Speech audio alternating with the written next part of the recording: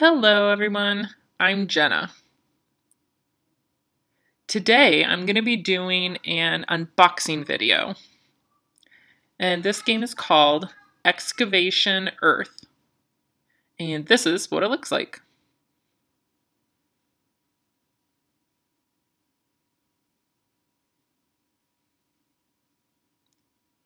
So I have a few extras because I was a supporter of a Kickstarter, so mine's going to come with a few extra things, some expansions, metal coins, which are cool. So of course, I'm going to start with the basic box first.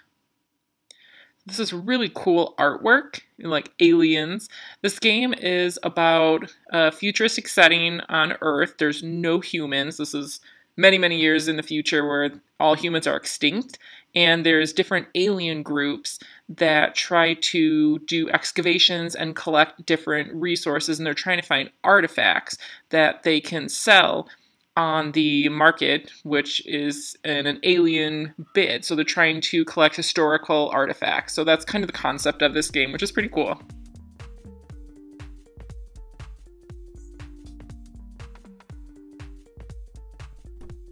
So, of course, rulebook. See what it looks like.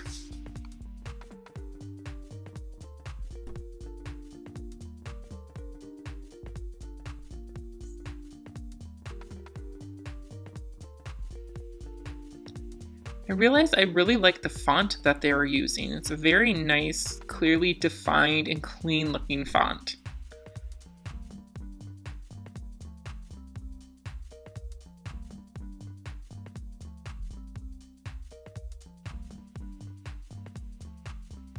So here are the different factions. And of course the game scoring. Here's a solo mode, which I love.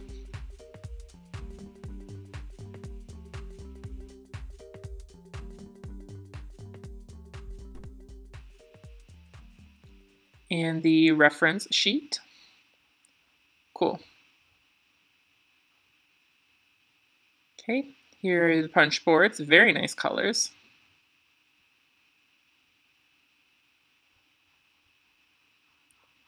A lot of different pieces. This is some sort of currency.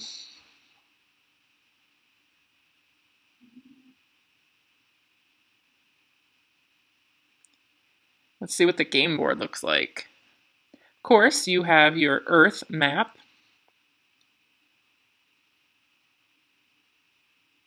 Cool. Looks like there's different colored artifacts that represent different areas. As you can see on the reference, there's different colored backgrounds, so that matches up with these. Very cool.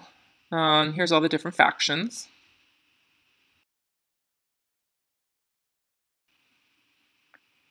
And this has a recessed layer on it, which I really love.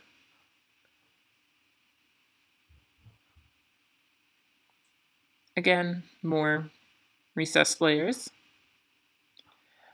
This one, I believe, represents the different factions and when you're selling. So I think it's something related to demand varies depending on how many items you have available and what the value is, and then it depends on what you can, trade with the artifacts and how you sell. So I'm going to have to read the rule books, but if I remember right, that's what this is for.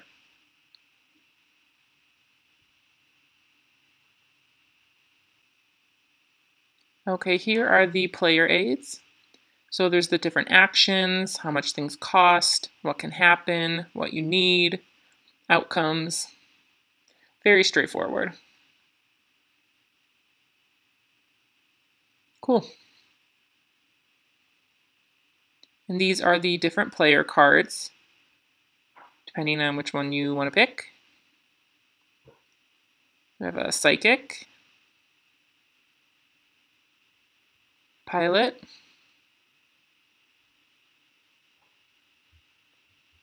cloning. This is for solo only. Very nice that they have one specifically for solo. A merchant, an excavator, a buyer. Very nice.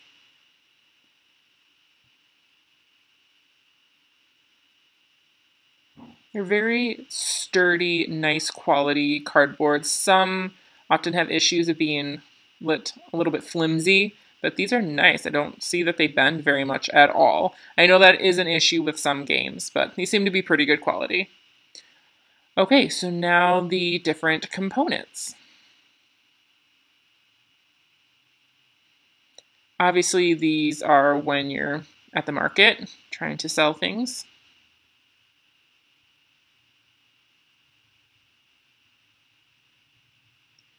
They're actually different shapes and they're a little bit more unique, which is nice.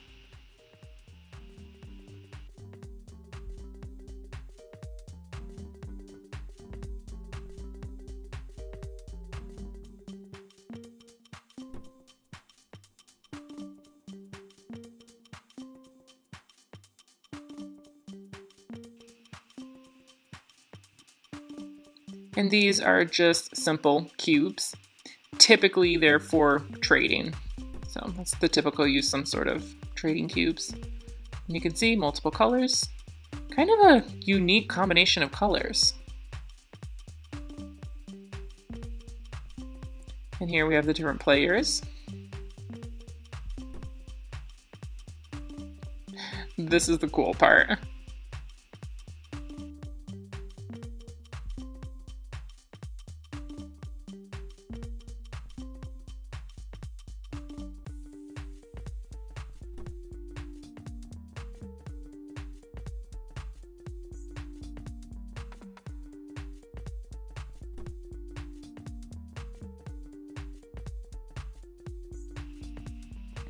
So that is all of them. As you can see, there's different alien shapes. That one I'm not sure what it's for. But the rest of these obviously match with the different cards that you saw earlier. Very cool.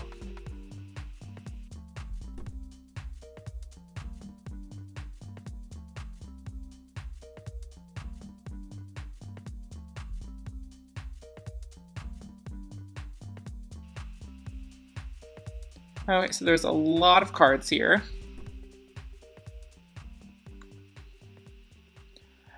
Okay, I'm going to have to replace some of these cards. It seems like maybe there was an error. These are supposed to replace travel cards in the main deck.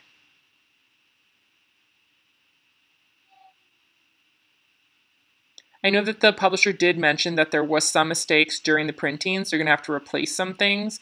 And here in the rule book, there's a little peel out sticker that you're supposed to cover up, replace a part of the rule book, which is really nice that they just decided to do this instead of waiting and postponing it a long time. And they can always just send out a replacement later, but they have something now, which is good that they caught it early enough and not too late. Okay, so I have to remember that. And these are some things that are going to have to be replaced here.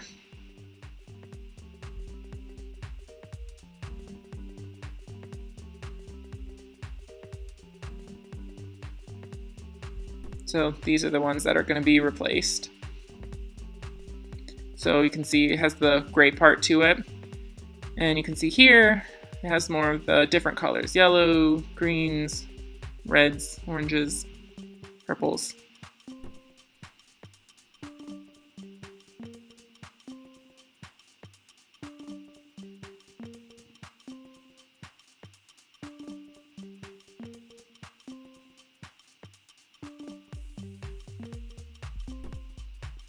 So that deck is called the Travel deck, and obviously you can see the different colors represent different areas on the Earth.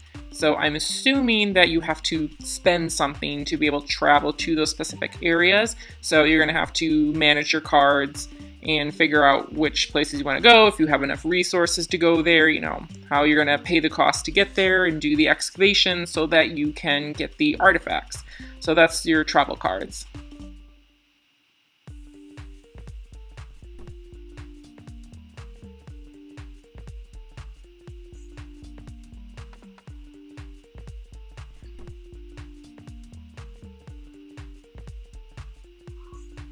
These seem to be related to the faction merchants, and how that works I'm not exactly sure, but it seems to be related to them because of the different colors.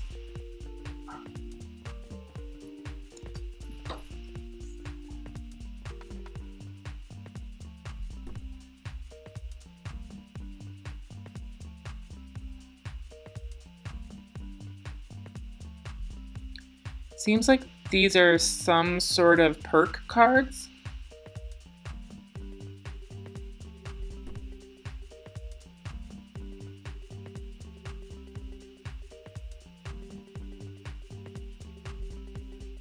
So I'm not exactly sure how that works either.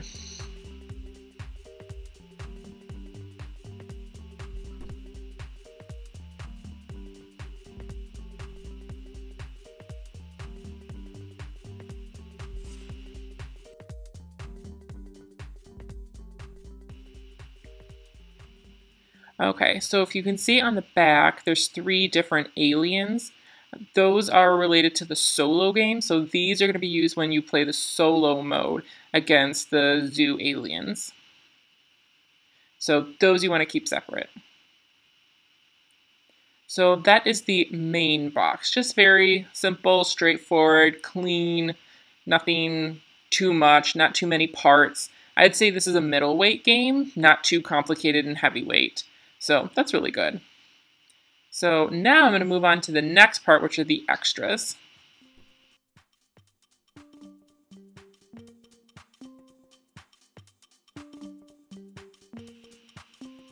Okay, so I got a bag here. Very nice velvet-like texture. And inside are the metal coins. I think this is going to be the fun, exciting part.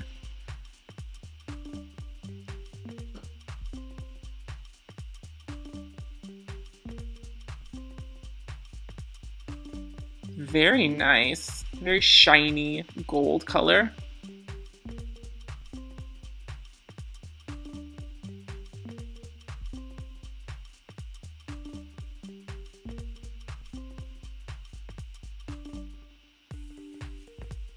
These are dollars and $5.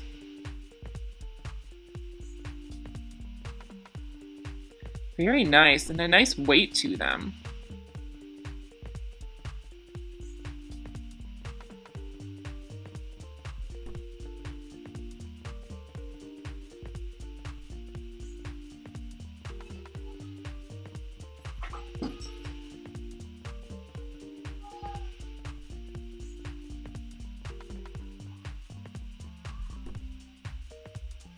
These are definitely much heavier, obviously, because they're bigger and thicker.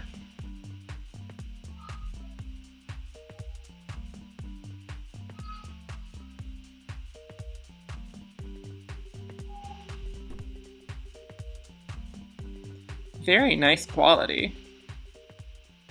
And like I said, they have weight to them. So this is another extra for the artifacts. And this is nice because it's a mini expansion, a very short edition with the artifacts that you can add in. And it explains a little bit more of how to use that with this little card. Again, very simple add-on just to add a little bit more variety to the game. Very cool. And this is another expansion, the second wave.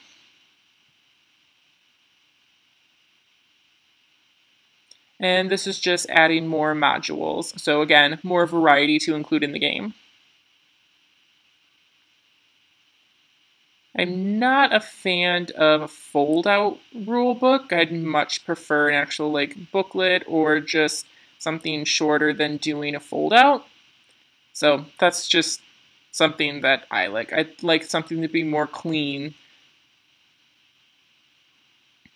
But you can see it shows the different cards. There's some new rules, solo mode.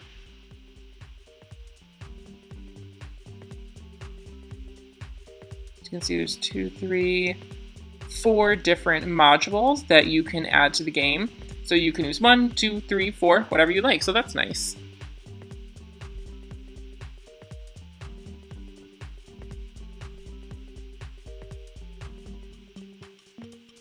Very cool. And this is for Module 4. These are the different alien factions.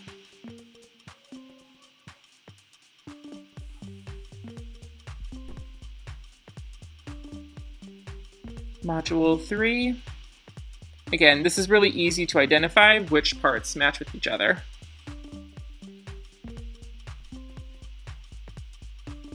These are extra factions.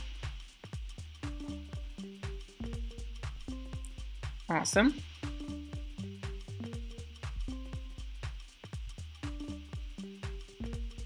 And again, this is related to your factions.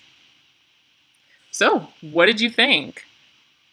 I really like it. I love the concept. I think that it's got really cool artwork, kind of weird looking aliens, but at the same time, makes sense, you know, that they would want to excavate and sell the artifacts, so that's cool.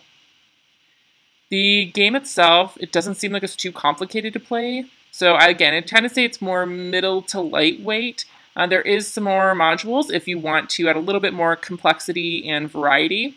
So you can add on, and I think that that gives it a really nice balance. So if you're in the mood for something easier, or if you're in the mood for more of a heavyweight game, it kind of includes everything. So I like that concept. And the coins are beautiful. They're so nice. They have a good weight to them. Oh, I love it. So, what do you think? Do you want to see a review, a gameplay? Let me know what you want to see. If you like this video, go ahead and click like, share this video, and if you want to provide support in other ways, I do have links down below of 2 ways you can support. First is through Patreon. If you look on there, there's different levels, starting with just $1 if you want to do that a monthly support, and there's perks in exchange for your support monthly, which is really nice. And the second way is a one-time, any amount, buymeacoffee.com. So there you can just donate any amount for one time, kind of like a tip, or, you know, buying me a coffee in gratitude of my effort for making these different videos. Of course, I love coffee, so I'd really appreciate it.